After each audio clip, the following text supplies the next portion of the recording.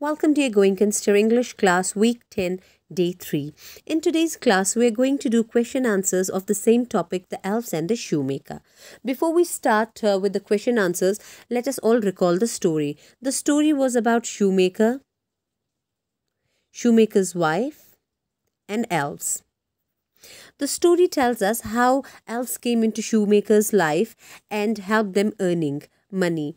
In return, how shoemaker's wife made beautiful small tiny clothes for elves, and shoemaker always whispered thanks to elf before he went to bed. So those question answers you have to write in your English A notebook. Write date on top, page number, and please maintain your index. So these question answers you have to write in your English A notebook.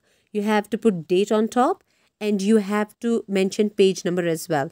Please don't forget to maintain your index. So let's start with the question answers.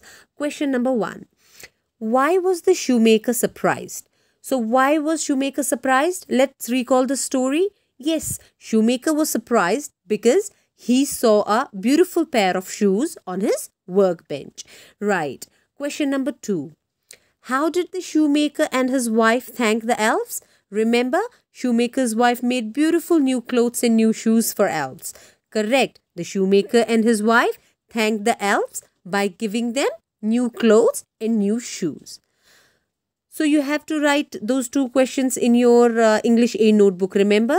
Very good. And this was all for today, and I will be back with another session. Till then, take care and stay safe.